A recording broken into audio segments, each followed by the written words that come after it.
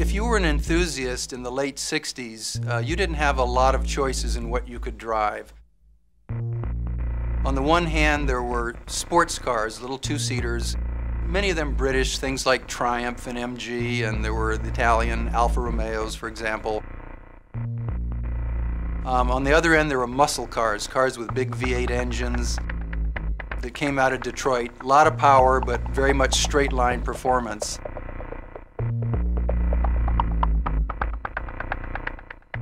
Luxury cars, as we knew them in those days, were defined by Cadillac and Lincoln. So for the most part, cars were big, cars were wallowy. There was perhaps a little bit of growing concern about environmentalism, growing concern about fuel efficiency.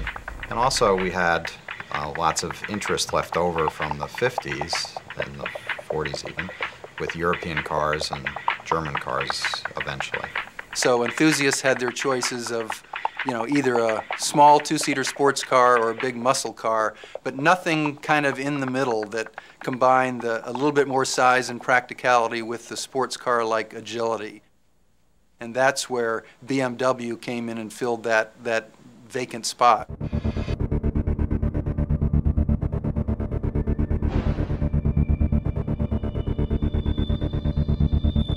I was finishing school at the time, and I was getting ready to buy my first new car. And only months from that, this David E. Davis article in Car and Driver in 1968 came out. Turn your hymnals to 2002. And he raved about this car. Now, interestingly enough, it wasn't just that a 2002 was new and somewhat unknown. The name BMW was almost totally unknown in the U.S. market at the time. So it wasn't just that people said, what's a 2002? They said, what's a BMW? It was absolutely revolutionary. And it turned BMW around completely and laid down the track that BMW has been running on ever since. It's just an incredibly good little car that had the effect of startling every single person who got in and drove it for the first time. I drove that car up into the Ramapo Hills. The drive through the hills and then the drive back into Manhattan, it was just sensational. And I was high as a kite. And thought about it for a while and thought, you know, I got to write about this while it's fresh on my mind.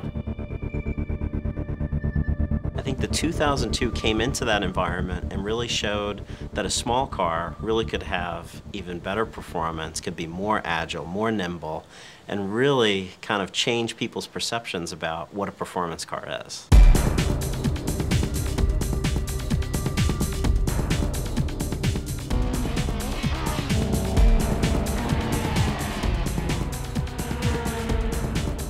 I think everybody looks back and points to that article as, you know, the one piece that really put BMW on the map in the U.S.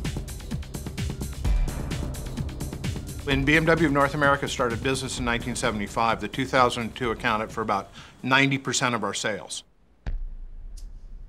The sports sedan has captured the heart of the American public, and that's helped to create a whole category of its own in the United States.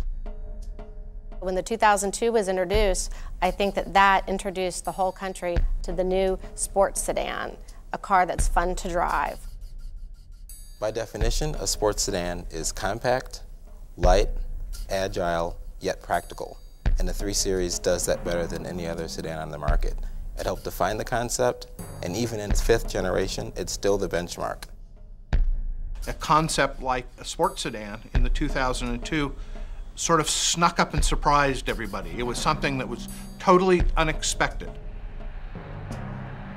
Well, it's an original. I mean, if you think about the 2002, which is the origins of the 3 Series, everybody who owned a 2002 or had anything to do with them loved the car. I mean, it was wonderful. It was the first really interesting sports car that a young couple could own.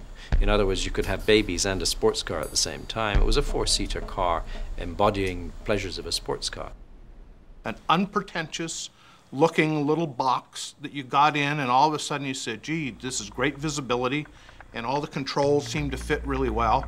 and then it really went. I mean, it accelerated, and the brakes were good, and the handling were good, and the whole package. You were really at one with the whole package, and really at one with the environment, because the visibility was so terrific. If you remember, a lower belt line and great greenhouse on the car, so it was a very invigorating and involving experience. The time Detroit was trying to go low and swoopy, the 2002 was a little upright car. Plenty of room, you could see well in all directions. It just looked like it had dropped from another planet. That's our roots. That's where we started. That's where we built our customer base. That's what defined us. And then we expanded our model range upwards, and today outwards a little bit more. But the 3 Series is, you know, where we began, and that's the core. So the sports sedan was created by the 2002. It's got practicality, it's got a real back seat, and I think it's been really the benchmark within the industry to try to replicate that.